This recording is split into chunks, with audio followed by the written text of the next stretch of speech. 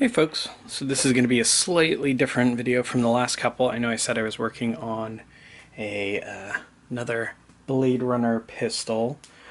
I kind of hinted at that with the little teaser video. Here's that, it's a little snub nose version.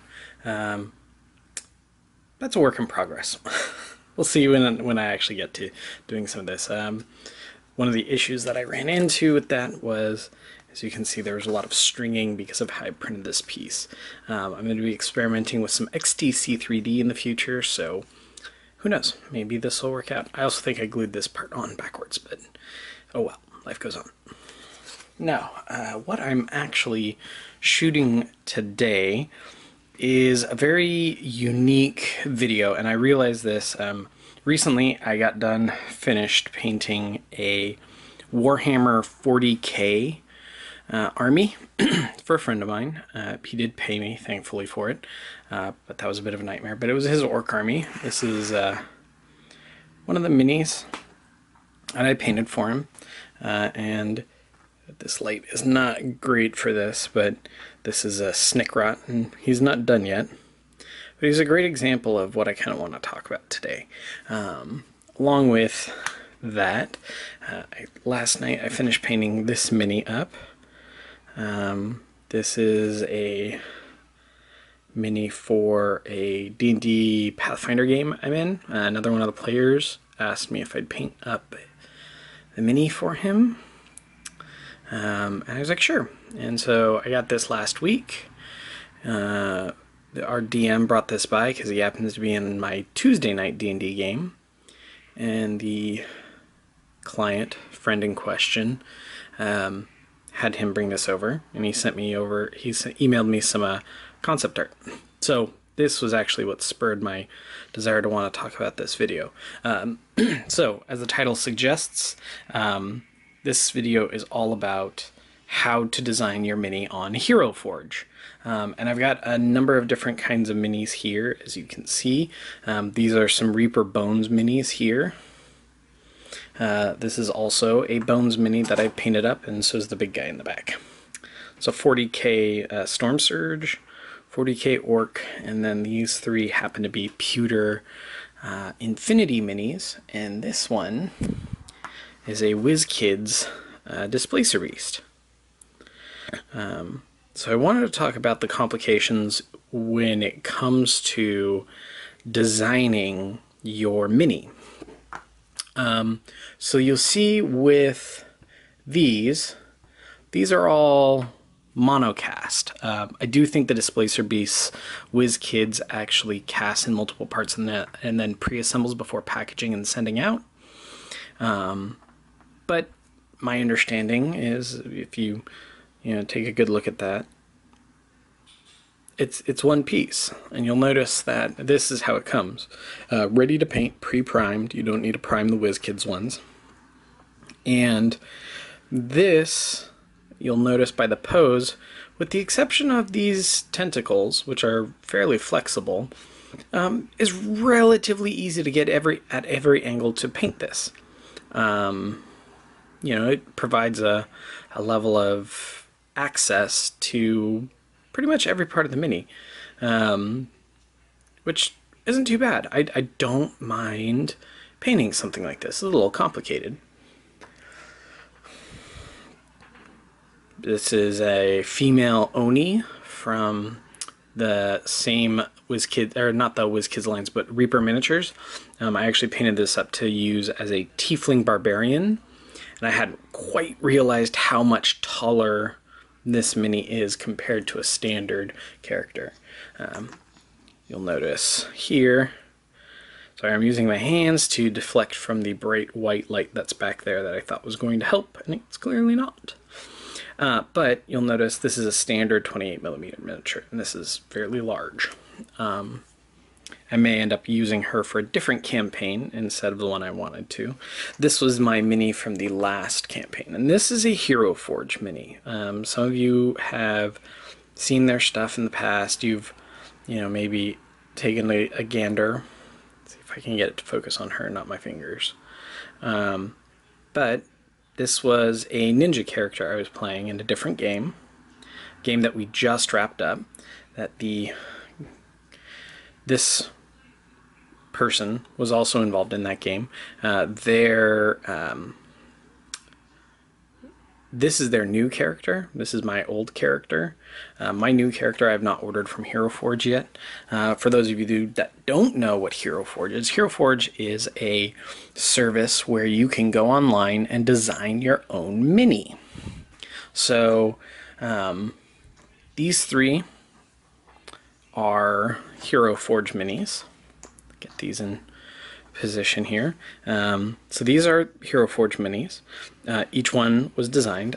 These are two of mine. This is actually for a game that we never ended up playing. It's Black Dragonborn. This one will end up getting stripped. But what I wanted to talk about is the posing that you choose for your mini in regards to painting. A lot of times we don't really think about those things in terms of how something is posed or what position it's going to be in when it comes time to paint. As you can see, this mini, the one I designed, has a very open stance. It makes for very easy access for painting it. There's no real spots where it's going to be difficult to get. I think the most difficult part was getting up underneath the hair here, the ponytail, to paint some of that gold and red and black that are up under there for the scabbard on her back. That was probably the most difficult part about that mini. This mini, when I designed it, I did the same thing. I tried to keep a very open pose, thinking about how the positioning and stance of this mini was going to be in regards to painting. What was going to be easy, where I'm going to be able to get. As you can see, this has got a lot of like weird metallics on it, almost pearlescent effect. I'm going to be dunking this mini in some simple green to strip it down so I can repaint it. It'll be interesting to see if the simple green has any effect on the PLA or the filament that they used. But yeah, all these, they're designed at Hero Forge, and they are 3D printed. So you design it, you 3D print your mini, and then from there you actually get the opportunity to, purchase it. Hero Forge recently added that you can purchase the STL files so that you can print them yourselves. I think they're STL files. They may be resin printer files now, which I know are a different format. But as you can see, there's a big contrast here. Now this one, I did not design. This was designed by my friend, and this is the pose he wanted. Now, the thing I realized and ran into is, especially with the combination of the hood and the mask that he's wearing,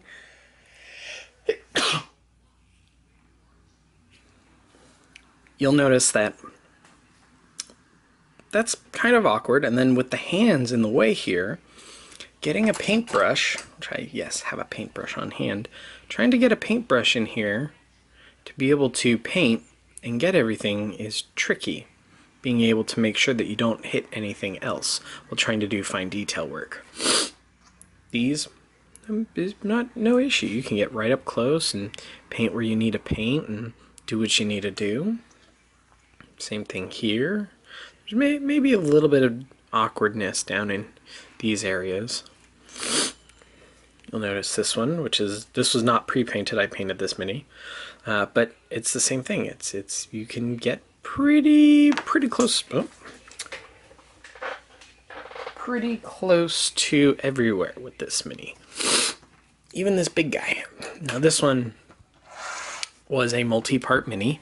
The wings are a separate part, as is the tail on the back. Those are separate parts that come with this mini. Yes, it is on a giant base with some washers because these wings make him very, very back heavy. I believe his head is also a separate piece when you buy this mini, and his arms, these two forearms, these lower ones, are also separate. And this one I painted with an airbrush for the majority of it, doing the wings, doing everything else, and then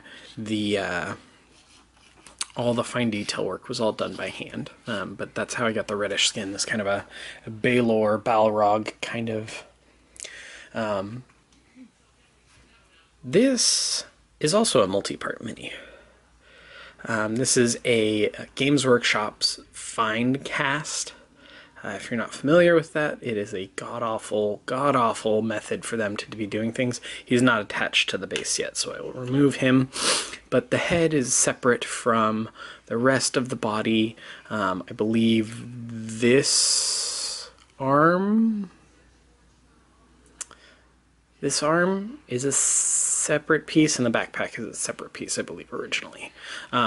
And it is just god-awful to have to clean up a fine cast mini. This is for that same orc army. Once again, it's the majority of that army is done, but I'm not quite done yet. This is one of the minis that I still have left to finish. But it is a multi-piece. So a lot of these pieces, the backpack, the head, got painted separate from everything else and then got glued in place. I did pre-glue the arms on. This arm, I believe, is the one that got needed to be glued on, although I can't see the seam line. Maybe that was already on there. I don't remember. It was a little while ago when I assembled this one, so I don't quite remember how he went together. These, put him back on his base. These, as you can see, have a lot of cross-body design work to them. And these are all pewter miniatures, multi-assembly pewter miniatures. The main body and the head are separate. The backpack, I believe, is separate. Yeah, backpack separate. The arms are separate. The scabbard is separate. So this basically is just the body, and then the head's on a small sprue. The arms and the swords are on a small sprue as well. But you can see that these are really more so designed to be painted than assembled, I have found. So this is a little bit more complicated in how it's done. It's really designed to be painted then assembled after the fact, which is why there are these tight sections that are maybe a little bit more tricky to get into. The same thing here. It was a multi-part mini that came, I believe, with... Oh, actually, this one might be... No, this arm was separate from everything else. So really designed to be assembled, painted, then assembled. This guy for sure was a multi-part, as this arm here and this scabbard were separate from everything else. And it, once again, designed to be painted, then assembled after the fact. So that way you actually have access into some of these tighter sections. So just something to keep in mind when you're designing a character or a mini on Hero Forges. Think about what kind of restrictions you're going to have in terms of painting. Even when using, this is the Citadel painting base grabber, I don't know, paint mini holder. Getting in and being able to get at things from specific angles without accidentally touching something else can actually be really difficult, especially when you design your mini. So just think about that in the future for when you're actually working on designing something via Hero Forge or Shapeways, or if you're even designing it yourself. If you're going to do something with a really kind of like dynamic position, try to make sure that if you can, design it so that it can be made in multiple pieces, so you can paint it and then assemble it. That way it's just a little bit easier. Also, maybe think about that if you're, commissioning someone else to paint, because you're actually, making their life slightly more difficult, and they may have quoted you a price and signed a contract, and then the mini comes out and it's like this. Luckily, this is just for a friend. This wasn't actually a commission. This is for a campaign I'm in. But yeah, something like this. Had these not come to me unassembled, or had they been mono builds, it would have been a difficult task, needless to say. So yeah, that's all I've got for today. I do a lot of mini painting. I do a lot of mini work. If you're interested, leave me a hit down in the bottom, or a comment down in the bottom.